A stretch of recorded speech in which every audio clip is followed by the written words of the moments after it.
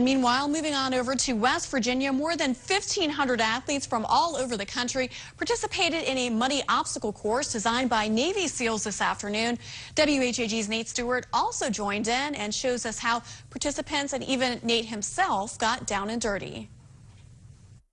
If you're not into getting muddy from head to toe, climbing ropes, and getting in an intense workout, then the BattleFrog obstacle course is definitely not for you. In just its third event appearance, the course, founded and designed by Navy SEALs, has attracted people from all over the country of all different ages. They're for little children, they're for people who just want to run a mile, the 5K.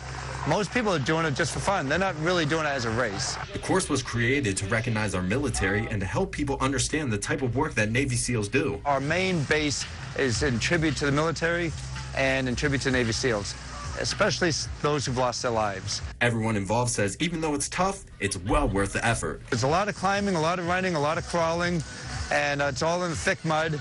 And everyone's coming across the line just loving it. There was a lot of fun stuff, a lot of mud, some stinking nasty water to go through, and I haven't been this tired in probably 15 years. So I had no idea what to expect when I showed up here at the BattleFrog event, and obviously I'm way too overdressed if I want to go and participate, but the guys here have hooked me up with some clothes, so now it's time to go get a little muddy.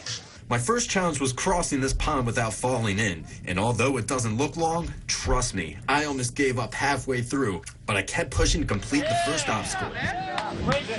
Next, it was on to the cargo neckline. After hydrating real quick, I came at it full force, made it over the top, came back down, and moved on to the next phase. Now here's where I got real muddy through the anthill, but I kept pushing through to the finale. This obstacle is known as the tsunami, and with good reason. After climbing up another wall, I made my way down the slide to complete the challenge.